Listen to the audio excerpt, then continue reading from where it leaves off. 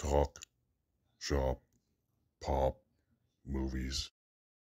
Well, hi there, this is Derek, the Convicted Cinephile, and if you're a convicted cinephile yourself, please like, share, and subscribe to the channel down below. On my channel, I like to talk, shop, and pop open, that is, movies and physical media. I saw a whole bunch of ramblings on the interweb lately saying how The Thing and how E.T. and how Blade Runner are all 40 years old now, which is ridiculous, and it makes me feel old because that means I'm almost 40 years old now. This is Wolfman Jack wondering, where were you in '82? On that theme, I thought I would mention 10 films that I own here on Blu-ray or 4K that came out in 1982 that you need to own. Or at least see if you haven't. Number one, I'm doing this number one. They're not in any particular order or anything. But this one I thought I'd do first because I saw today that it is on sale yet again. This is a slasher film from 1982. A classy foreign one at that. But the Blu-ray is one of my favorite, if not my favorite, slipcover. Technically it's a slip box that I own. Anytime it's on sale, I push it on Instagram. So that would be Pieces. This is one of my favorite releases I own. Not necessarily one of my favorite movies I own. I've only watched it once. Extremely enjoyable, fun chainsaw slasher flick with a hilariously awesome twist ending. But, you know, I don't want to ruin it any more than that.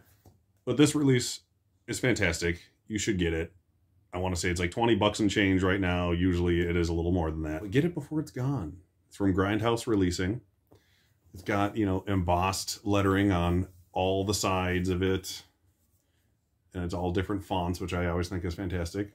It's a 3-disc set, as you can see here. It's a 2-disc Blu-ray, and it includes the soundtrack. So I'm just going to pop it open for you quick, because it's really cool.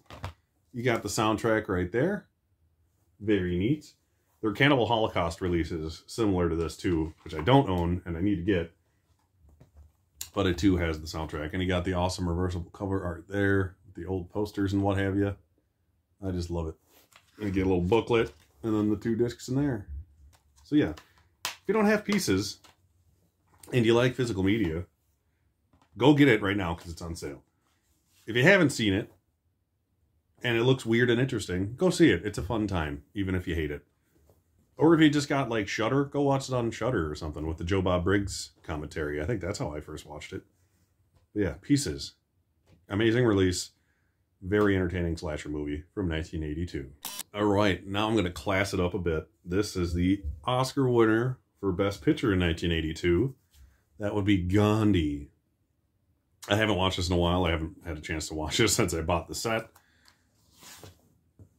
Gorgeous set. It's in the Columbia Classics Volume 1 set. So it's not like it's easy to come by, and it's only available in the Columbia Classics Volume 1 set. But do yourself a favor.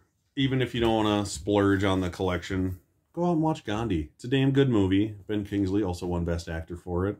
Richard Attenborough, John Hammond himself, directed the film and won Best Director for it. But yeah, if you got a good, 3-ish hours, let me see how long is this bastard. 3 hours and 11 minutes. But it's a good one. And it's a true story. It's always interesting. But yeah, it's the Oscar winner for Best Picture of 1982. Gotta at least mention it.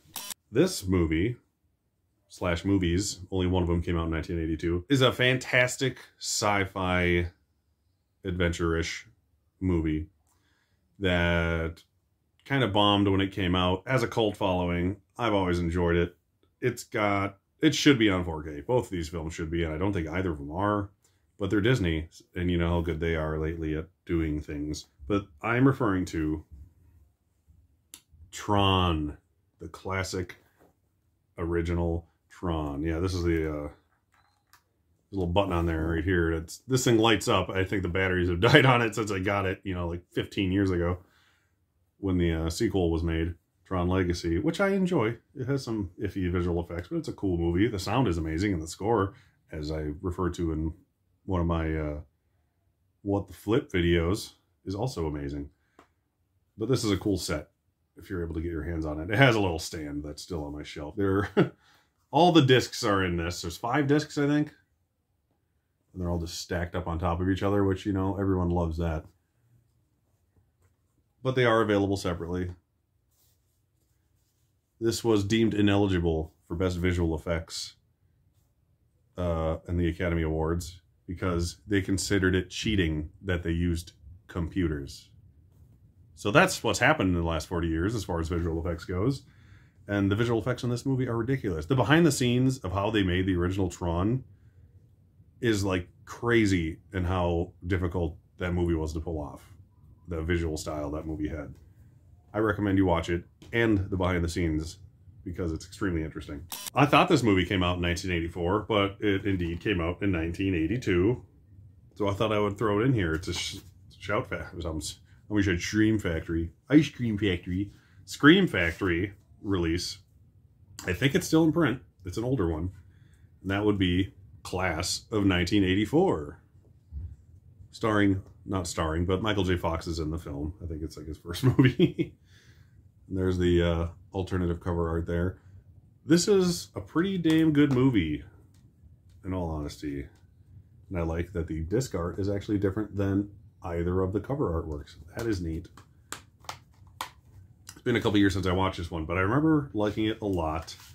I first saw it because my buddies and I have what we call our shitty movie collection. A bunch of old VHSs we bought. And we got Class of 1999 2, The Substitute.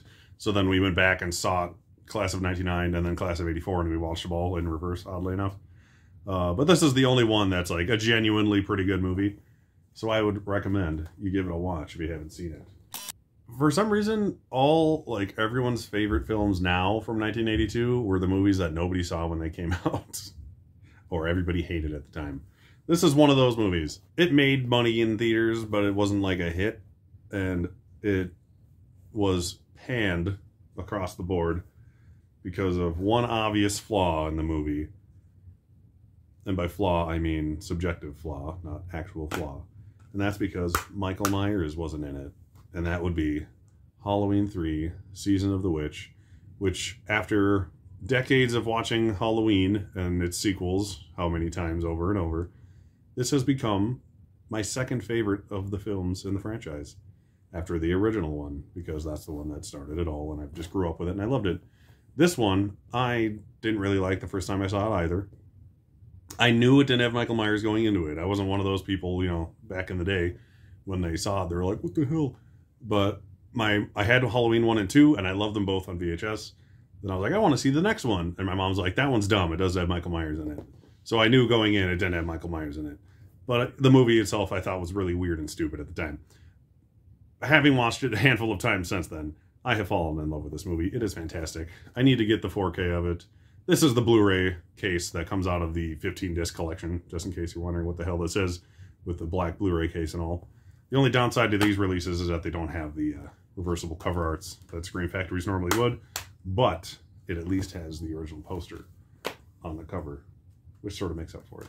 But yes, Halloween 3 Season of the Witch, outstanding.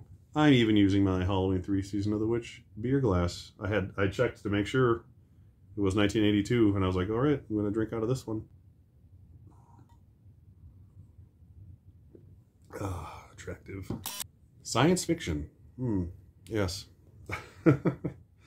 All the sci-fi movies in 1982 are apparently amazing, and nobody liked it when they came out. This is another one of those. Another one that it literally changed science fiction films for the last 40 years, yet it got shit on upon its release.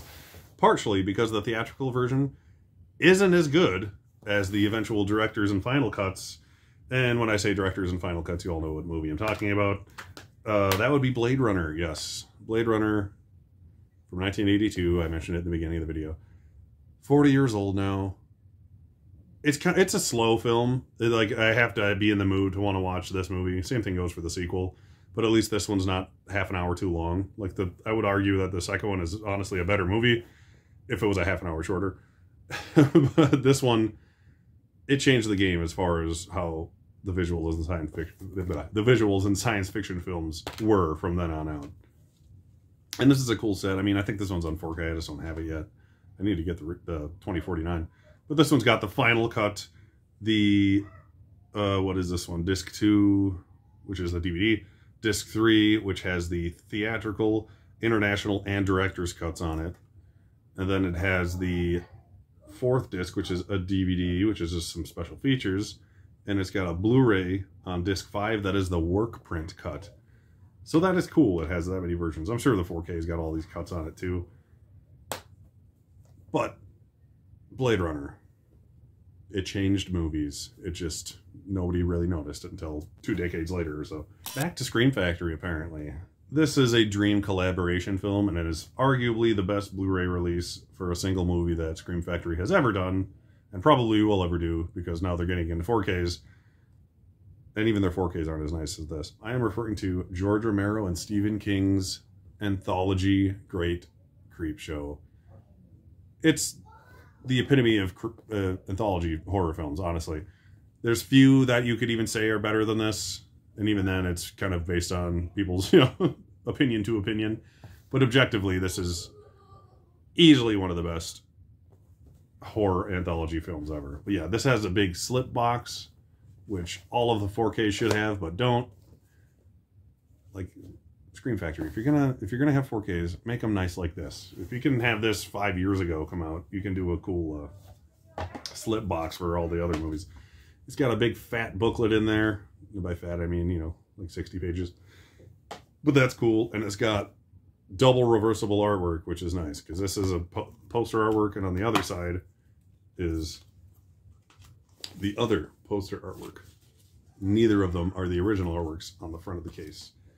This release, I didn't get it right when it came out, but seeing the rumors of its release and so forth was the thing that basically made me realize Scream Factory existed. I had already bought the Halloween set years before, just because I like Halloween, didn't know it was the thing. But yeah, this is arguably the best sole film release that Scream Factory has ever done. So if you haven't seen it, go see it. If you haven't bought this, I'd say get it because it's an awesome set, but I have a feeling this is going to be a 4K at this year. It's its 40th anniversary, so this October would be a perfect time to release this on 4K. So, maybe hold off on that. But if they don't do a big, slip box like this, maybe I'll get the 4K and slide it inside of it and keep this, because it deserves it. But this is number 8. I'd say it's, without a doubt, Steven Spielberg's greatest film from 1982. That would be Poltergeist. I'm just kidding. That's an inside joke to people who obsess over physical media on Instagram. Steven Spielberg didn't make Poltergeist. But Poltergeist is getting a 4K this year, hopefully, for his 40th anniversary. And that'll be amazing. I will happily get that one. Very cool. I've had this Blu-ray digibook since forever, and it's an awesome case. I love the Warner Brothers digibooks. They are beautiful. Fold open, like say. And it's got shit that falls out of them, apparently. But, yeah. There's the disc right there. So, awesome, awesome movie. I'm not a huge fan of haunted house, ghost horror movies. And the fact that this is rated PG is hilarious. Because there was no PG-13 at the time. And apparently it wasn't bad enough to be an R. I mean, you got parents smoking the marijuana. They're huffing on doobies in the bedroom with their kids around, doing the jazz cabbage, and they got some guy literally peeling off his own face in a mirror, and it's got the same rating as Frozen. Poltergeist, an amazing movie. I have the second and third ones on the Scream Factory, and I haven't even watched them yet.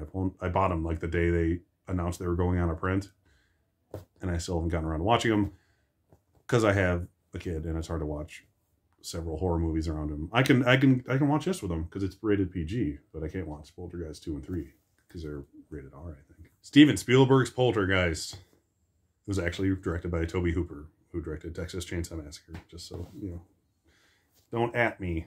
I'm just making a joke because of people and their fake 4K artwork. Speaking of Steven Spielberg movies from 1982, though, you can't not talk about E.T. It's one of the few movies that I've owned on VHS, DVD, Blu-ray, and now 4K. There's only, I could count them on my fingers how many I've done that with, probably. So this is a great one. And it's got a gorgeous release.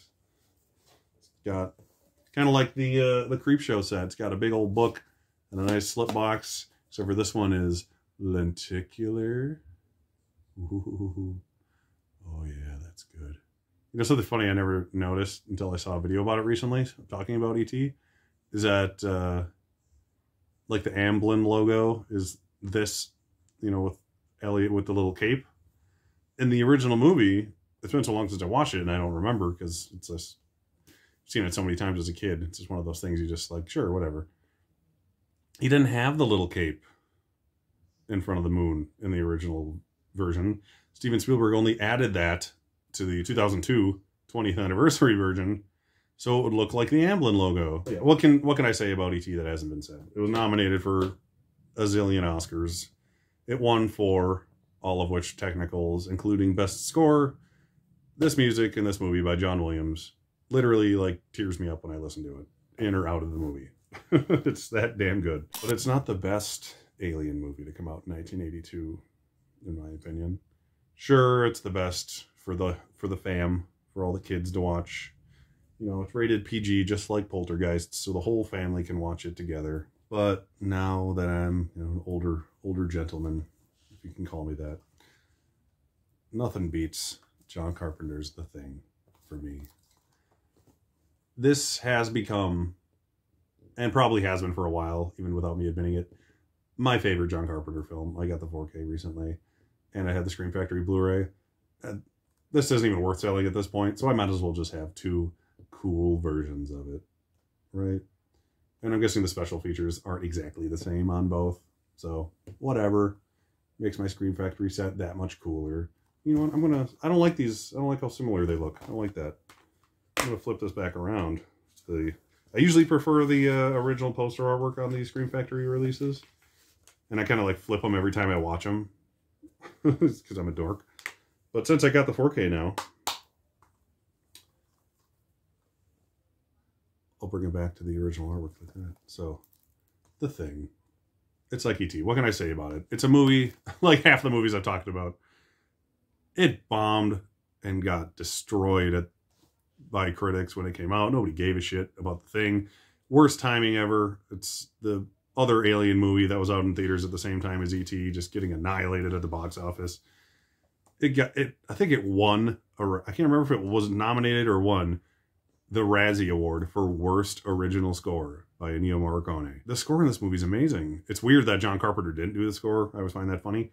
But it's very Carpenter-y, the score in the movie. But I also read, years later, obviously this is recent, that Ennio Morricone, who did the Hateful Eight score, which won Best Original Score at the Oscars finally for the brilliant, brilliant composer, he used pieces of the Thing's score in the film. Whether they were in the Thing or not, he used parts of that score throughout Hateful Eight, and then he won an Oscar for it. So he won a Razzie and an Oscar for parts of the same score. There are 10 fantastic 4Ks and or Blu-rays that you need to own, or at least see if you haven't. And don't forget about little TRON up here. Everyone forgot about TRON, but not me. Not today. I don't care if they cheated with computers.